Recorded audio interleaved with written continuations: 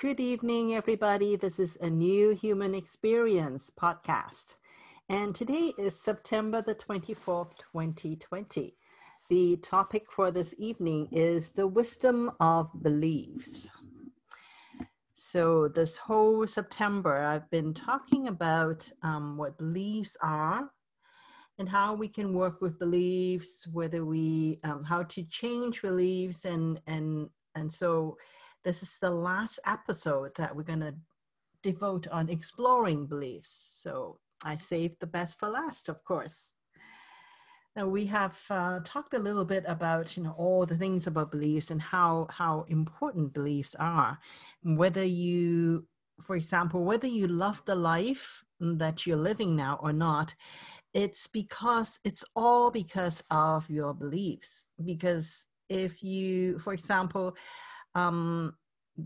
why are beliefs so important? It's because for you to have a reaction to an experience, something like living life, for you to have an experience or reaction to an experience, you must have a belief to support how you react, like to support your reaction to that experience. That's why what we believe in is so powerful, because what we believe in literally controls how we have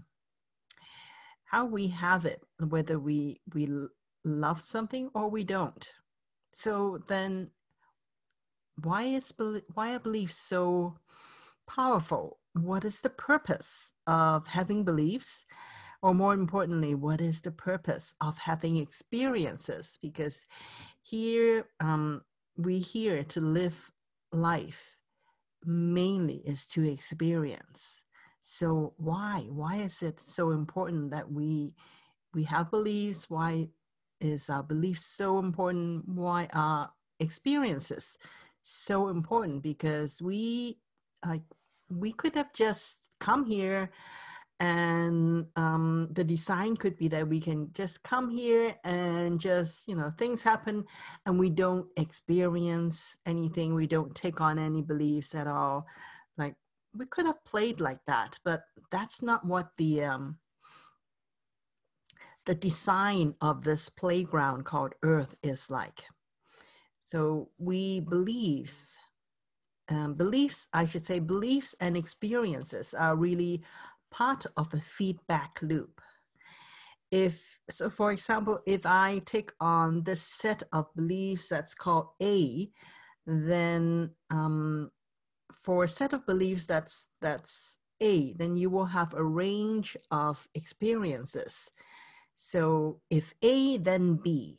So there's usually not just one specific experience, because each one is, our mind works slightly differently, our family background is slightly differently. So even though it's the same beliefs, however, it's usually a range of experiences that we can have.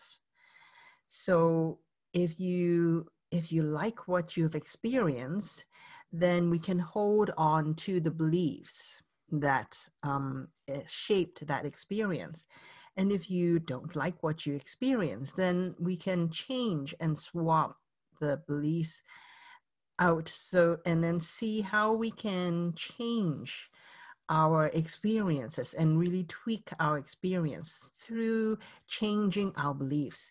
That's why what we believe becomes our experience, because it is in this background, in this playground called Earth. That's how the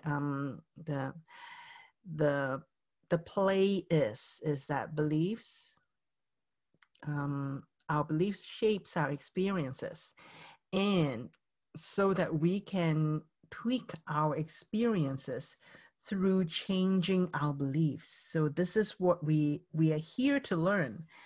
And the reason why this is the way it is, because it's from this experience that we can start to know ourselves. Because when we recognize that we can create experiences, that we can actually change, and use our thought processes and what we believe in to start to create experiences and make things happen the way they are, it actually starts to wake ourselves up to the creator within us. And then we start from beliefs. So we start from beliefs, and through experiences, we move into knowing who we are.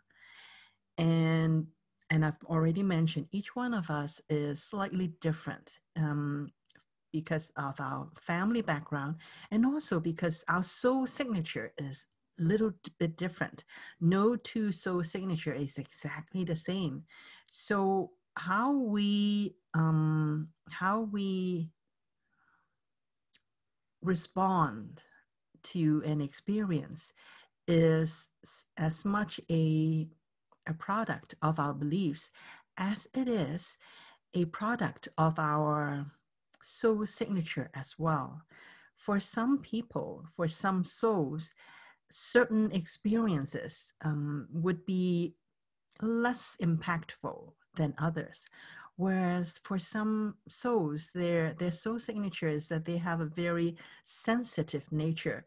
So let's say if I talk in a certain tone, some people may like, let's say I'm teaching a class, and their students, let's say there are 20 students, so 10 of those students may hear what I say and really enjoy it, and they take it in, whereas the other 10 could have experiences like, oh, how come she's talking so loud? This is really, I can't take this loud and repetitive lecture. So, and they would react to it and they don't like it. It's the same. I'm speaking the words. However, the same words does not land on all people exactly the same way. And that's really how our soul signature and also our family background, what kind of beliefs that we have, our soul have decided to take on, and the beliefs that we decide not to take on. So all of those things really shapes how we experience. And when we start to play with this beliefs experience, we tweak our beliefs so that we can shift our experiences. It also is a way for us to move from thinking that we are this body and that's all there is. It starts to move us into knowing more of ourselves, start to wake ourselves up into the creator nature. And that's a progression of from believing through experience, we move into knowing. And then there is the next step as well, is we start to awaken to know the more energetic and also cosmic parts of ourselves. And when we start to move from the knowing, we start to get into being. So then we start to really get to know who we are, regardless of what our beliefs may be, because our beliefs can come and go. Because as we start to learn through experiences, we know that there are beliefs that we can just drop, and it's so easy for us to shift out of. And then there are some beliefs that are more that resonates with our soul at a much deeper level. So those are the things that we would it's like we play this so that we can find our own boundaries, so that we can get to know our own being. And if you can imagine that we do this in a lifetime, let's say 60 or 100 years, or maybe 150 years, depending on how long people are starting to live. We're starting to live longer and longer. So we actually have a longer lifetime to learn all this. And also, we don't just have one lifetimes. Our soul can have many, many lifetimes.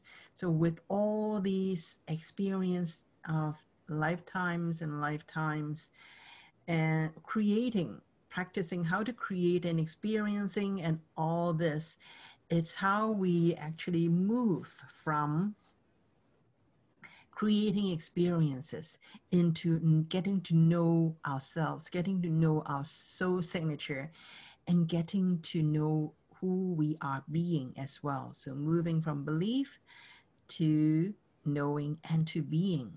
And that is why beliefs, experiences is all such an important, why is that the kind of, why is that something that is made into part of the playground? Because this is how this playground and many other playgrounds is for us to start to learn, to get to know who we are and start to get back to who we are being, which is source. We are aspects of source. So when we actually get into being, the state of being, that then we can get to the point where we have no room for doubt anymore. And that's when we can just say, and even just think and say to the mountain, move, and the mountain will move, because the mountain exists. This playground exists to support us into moving towards that beingness, to start to be who we are. And so we are still in the process of that, in the process of getting from just playing around with beliefs and then getting into knowing who we are, and also getting to the point where we are so certain of who we are as part of source that we can just think something and it would start to manifest and create immediately. So that is really our, I should say, that's really the path of beliefs, or the wisdom of beliefs, is that that's the process that we are learning. That is why it is so important. And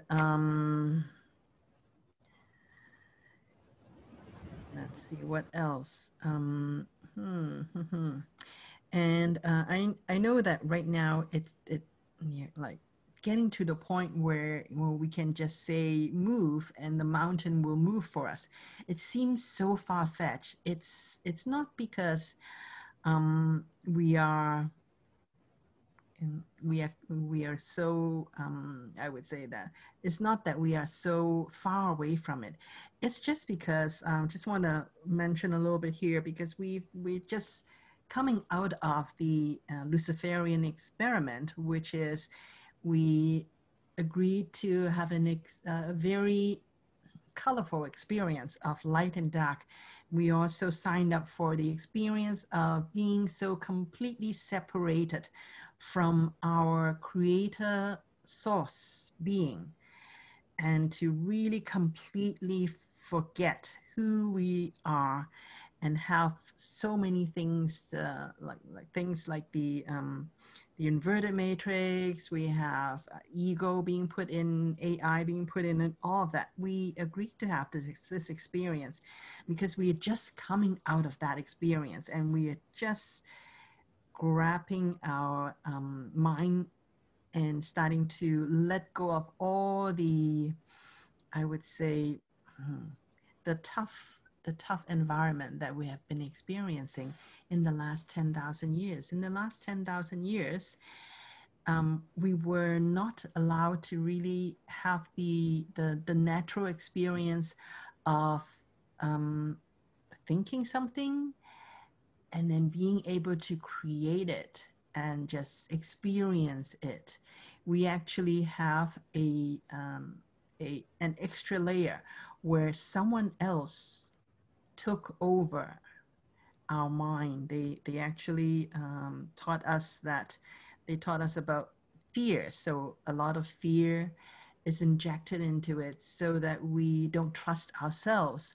And the whole point of the ego is really to accentuate the experience of being separated from our source being, and also being separated from one another. And we don't even recognize that everyone out there is also a part of me. And so we are just coming out of that experience, and we are starting to get back into really starting to experience being able to create and have the environment, to have earth support our creation and have all the supportive energy. That's why now more so than ever, when you really clean up your own thinking and not try to have too many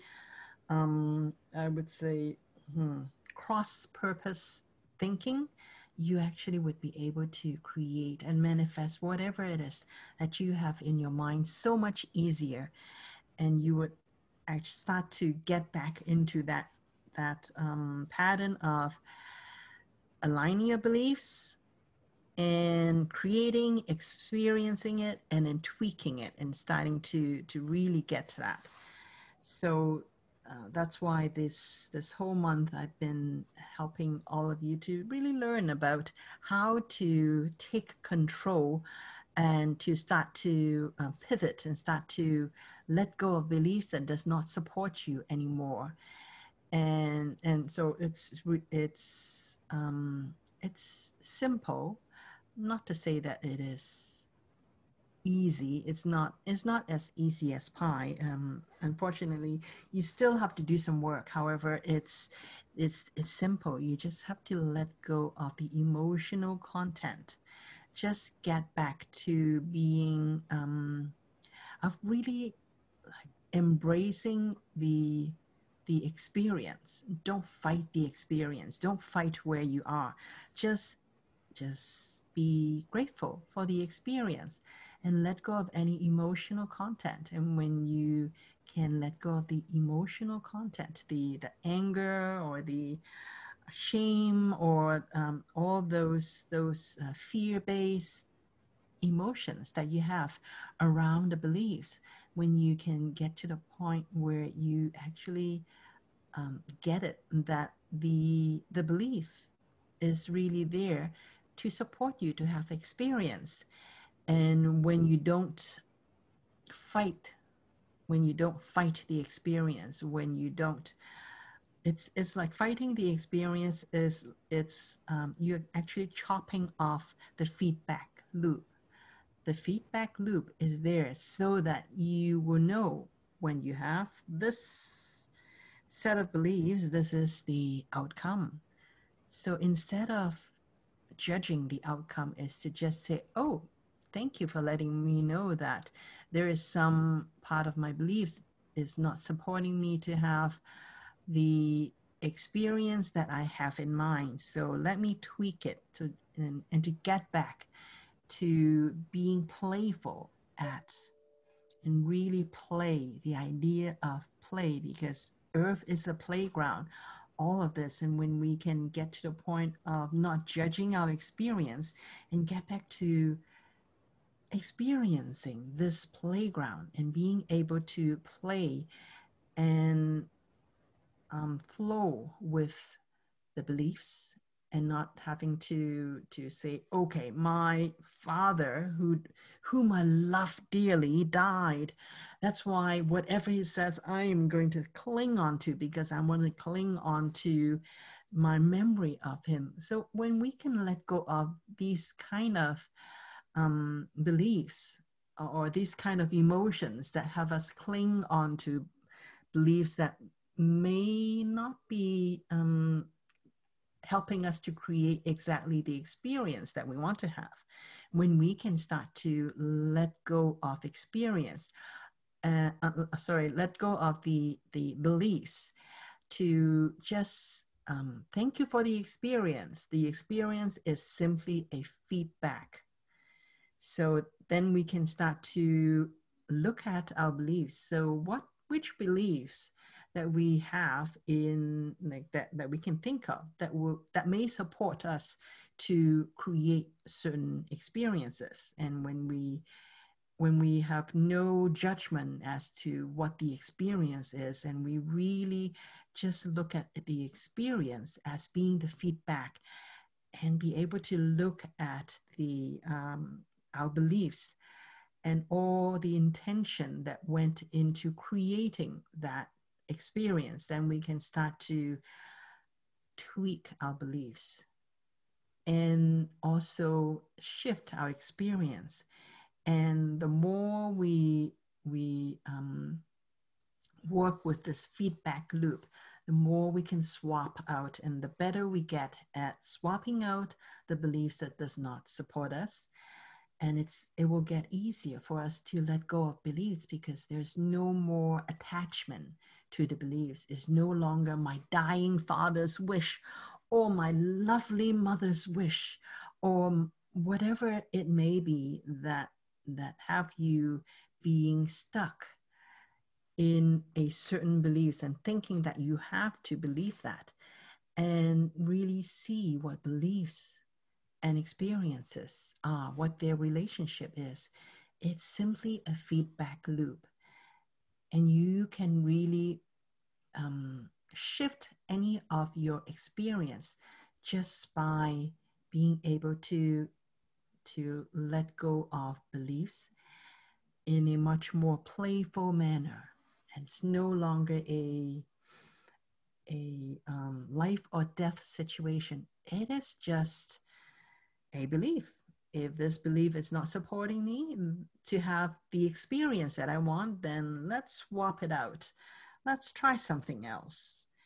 And if so this kind of playing and experimenting is really how we can start to get back into the creator seat and being the creator of our own experiences. So then you are the creator of your own experiences. So when you really have that, feedback, when you really start to experience that, then what beliefs can you incorporate into your creation process, into your intention, so that you can love your experiences? So that's something that I would encourage you to start explore on really how this is going to be. And of course, I would also want to, I know I kind of mentioned this the first week. So I just want to also end with this as well, is to start to talk a little bit about the more foundation fifth dimension beliefs. I'm not expecting that all of you would be able to just, incorporate all of these foundation fifth dimensional beliefs into your life right here and right now. And if you are called to do that, then bravo. However, I just want to start to expose you to it, and start to kind of let you experiment with how you can start to incorporate these beliefs bit by bit at your own pace. So the first thing that I want to, the first one I want to talk about is that the fifth dimensional beliefs, the core beliefs, is that really we are more than our body. I think this is kind of, I should say, the more easy ones, because at the very least, the people who are on this call, who are listening to this, would be somebody who would have some experience, or at least, if not a knowing, at least have some belief that we are more than our body. And to be more precise, we actually have a body. We have an entity, or another name for entity is our earth soul. And then we have our soul, which is actually our cosmic soul, the part of us that that is not confined to earth. And then we also have a mind. So we at the very least, we have 4 parts: body, earth soul, cosmic soul, and we have a mind. And this is just this is just a belief. So there is no proof. I cannot prove to you at the moment that we have these 4 parts. I cannot show you where your mind is. I can only allude to where your mind is. I cannot actually show you where your entity is. I can only suggest that when you tune in to a certain place in your body, that you are actually tuning in to the energy that is more of your entity, and also with your soul as well. When, for example, when you are really focusing on your heart, you are actually touching more on your cosmic soul. Whereas when you are when you are tapping into your gut reaction, you're more really tapping into your earth soul. That's where your earth soul resides, is around your gut area. So these are things, it's a belief for now. And at some point it will get to be a knowing, and at some point it will become your being. Is that we are all each, just every one of us is really made up of other parts. The body is part of Gaia, part of Earth, part of Mother Earth, this playground. And that's how we can experience, how we can have experience, is through our bodies, through the senses. So we have all these different parts of us. And that's why we are more than just our body. So that's one of the core 5th dimension beliefs. And then the next one is that we are all aspects of one. So the idea of oneness, I already mentioned in the previous one, is that we have body, we have entity, we have soul, we have mind. So those are just to name a few. So we are, however, all of this, all the body, entity, soul, and mind are actually all part of one. And also that even though I may have a different body from the people, from each and every one of you that's listening to this podcast now and also afterwards, however, we are all still part of one, because there is only one. There is only the infinite creator consciousness, and everything within it. We are all within the creator.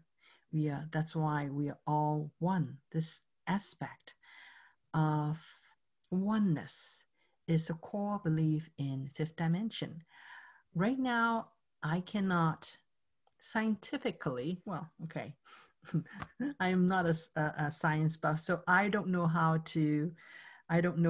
what scientific method that I can show to you and prove to you that there is only one. However, I'm quite sure that science will get there one day, if not already.